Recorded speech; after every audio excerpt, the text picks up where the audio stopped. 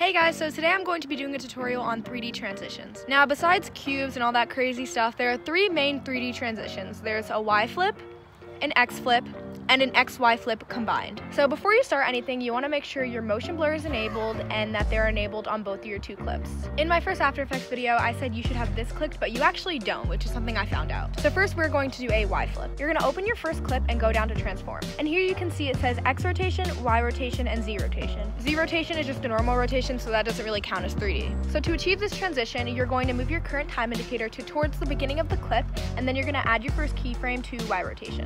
For this, you just want it to be normal, 0 degrees. Then you're going to drag your current time indicator towards the very end of the clip, add your second keyframe, which is clicking on the diamond to the very far left, and you can do either negative values or positive values depending on which way you want it to go. I'm just going to do positive. I like to have an absolute value of around 75 to 80, but it's just your preference. Like any other transition, you're going to highlight, right-click, keyframe assistant, easy ease. Then go up to your graph editor, and for simplicity purposes, we're going to change value graph to speed graph. Now, I highly recommend watching my first After Effects basic video, which will be linked in the description, because I go more in depth towards how to use the graphs, but if you didn't watch that, I'm just going to go through it really quickly. Now, if you're going into a transition like you are with this picture, you're going to grab your little yellow knobs at the bottom and drag them to the right. Now, when I do my 3D transitions, I actually like to have my graph a little bit less intense, so I just bring this yellow knob a little bit more to the left, so it's less of an intense curve. But depending on how slow or fast you want the transition, you can always adjust the graph to your liking. To get out of the graph, you're just going to click on the graph editor again. We're going to carry it back up and now go to our second clip. So you're going to move your current time indicator to the very first frame of this clip and carry it down to transform.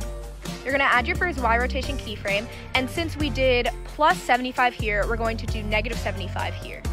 So it doesn't matter if the absolute values are the same. For example, I could have done 75 and negative 80 for this clip, but they always have to be opposite signs. So one has to be positive and one has to be negative. I'm going to drag my current time indicator towards the end of the clip, then I'm going to bring it back to 0 degrees. Now, coming out of a transition, your graph always has to be skewed towards the left, so I'm just going to do that. And again, I'm going to pull it a little bit towards the right so the curve isn't as intense and it's a little bit more slow. And there you go, you have your 3D transition. You can always make this look even better by adding shakes and warps, and you can find out how to do this by watching my last video, which is a tutorial on shakes and warps. So now we're going to do the X rotation. Now you're going to add your first keyframe under X rotation, add another keyframe, and then just make this a random positive or negative value, so I'm just going to keep it at positive 75. Since we're going into a transition, we're going to move it all the way to the right. Now make this a negative value, so I'm just going to do negative 75. And make this one 0. And now you have your X rotation. Now, to add more dimension to this, and you can do this for any type of 3D transformation, you're going to go up to Layer, New, and Light Layer. Keep the settings the same. As you can see, it adds a sort of shadow that's really cool.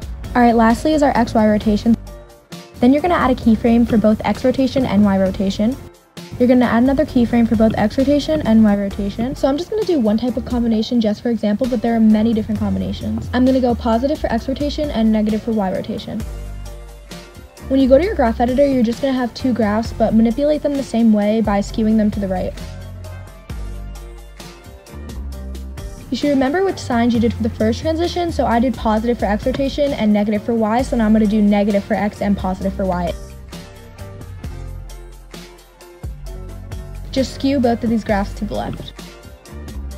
And there you have it, there's your XY rotation. Now this is another cool thing I like to do where it first goes back and then it goes into the transition, so I'm going to show you how to do that. So I'm under the transform for my first clip, so I'm just going to highlight one set of keyframes. I'm just going to do X rotation and go to the graph editor. Now click on the little yellow square and drag that down a little bit under the pink line or whatever color it ends up being for you. And you can drag this however low or high you want, just depending on your preference. Now click on a keyframe for the Y rotation and do the exact same thing.